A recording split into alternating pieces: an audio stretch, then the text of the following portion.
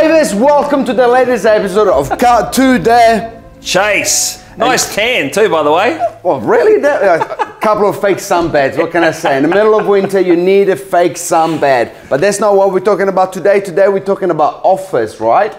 Because I'll tell you what, it's hard to, they're hard to come by. Very hard to come by. You know, before there was, you know, such a thing as people come in and give you an offer for every property, basically on a weekly basis. Now, man, it's hard to bring the horse to the water, leave alone to get to drink the water. And when you get an offer, regardless of the amount of what the offer is, a lot of the time, a human instinct is to justify that it's a low offer, right? Hey, look, I know it's not a good offer. It's not where we end. It's not where we start. It's where we end.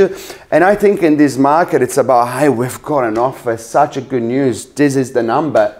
Zip. Well, it's that classic negotiation that good agents, like, you know, top agents know, right? He who talks first loses.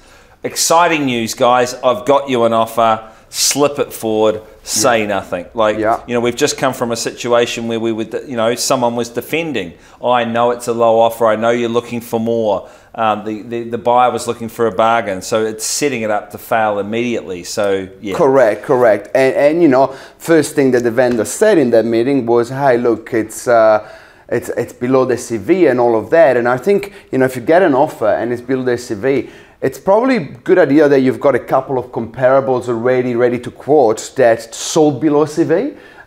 So that, you know, it goes one with the other, you know, just the factual. I always say, every week I talk about facts, right?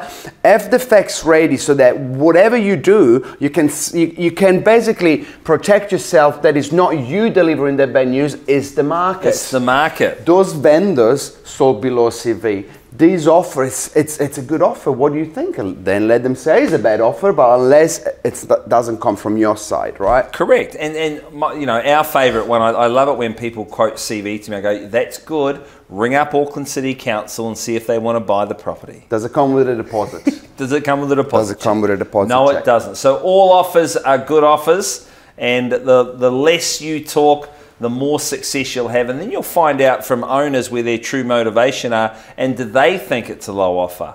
Yeah. Because if you frame it up, they'll always think it's the worst case scenario. So, yep. Dave, it's good to see you. Cut to the chase. I'll see you next week. With bells on.